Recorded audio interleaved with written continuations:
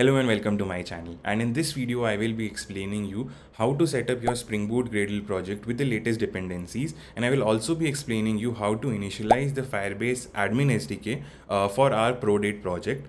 So without wasting any more time, let's begin. So we'll open our IntelliJ and we'll create a new project. For this video series I will be creating the project name as ProDate, and it will be a Java language and the build system will be Gradle. We will be using JDK 17 for it, and the Gradle DSL will be Groovy. And you can check in the advanced settings, the wrapper will be 8.2 version, and it's the latest version, and it's all the things are compatible with Gradle 17, and we'll click on create. So now that you have created your project, what you need to do is add two plugins that will be the Spring Framework.boot and version 3.1.5 and your Spring Dependency Management version 1.1.3. So these are all the latest version that we will be using with Java 17, and in the dependency you need to implement the Spring Boot web starter. Okay, so this is the dependency, and the Gradle, once we'll check it that the Gradle is 8.2 version, and in the main file what you will do is you will add two things, that is your Spring Boot application and component scan.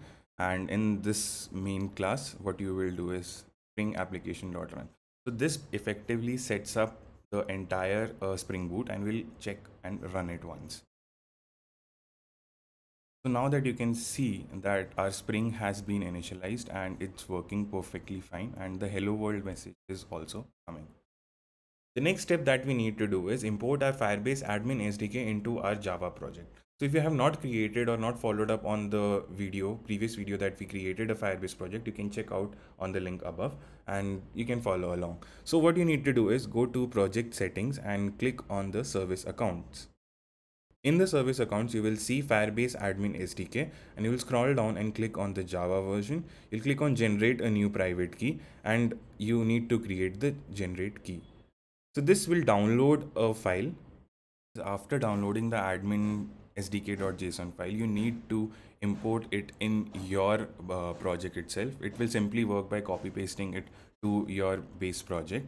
And after that, what we'll do is we'll go to the build.gradle file and we'll add a new dependency that would be Firebase Admin SDK, and it's again set to the latest version of Admin SDK that you can find on their official documentation. And post that, what you need to do is create a new file that will be your Firebase config in your configuration package. And here what you will do is import. This is the entire code that you need to write to get this thing started and to get the Firebase initial.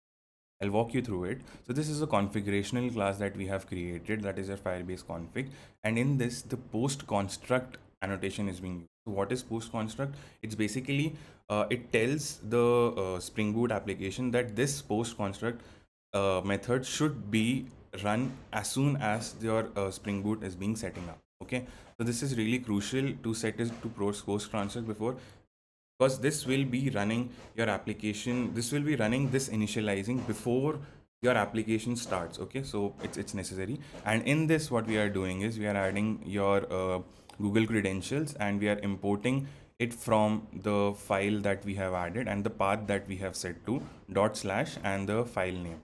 Okay, so if you have copy pasted your admin sdk.json file in the base class itself, base folder structure itself, then you can definitely use the / and that. And here the next line will be to build these credentials and to get the Firebase options out of it. And after that, this is the most crucial line that sets up and initializes the Firebase. That is the Firebase app, initialize app, and the options that we are passing from the credentials. So this effectively sets up our entire Firebase, and we will just run it once to see if everything is working fine. Yes, so it is working fine and you are not getting any error. So if at this moment in time you are getting any error, so there might be a problem in you setting up the path of this file. So now that we have set up all the Firebase dependency and the Spring Boot starter as well, in the next video what we will be doing is we'll be creating the create user API, and I will be telling you how you need to pass the JWT token or the ID token in the authorization, and how to authenticate whether this user is valid or not. Okay, so stay tuned and for the next video, and do press the subscribe button to follow up. And yeah, all the best and happy coding, guys.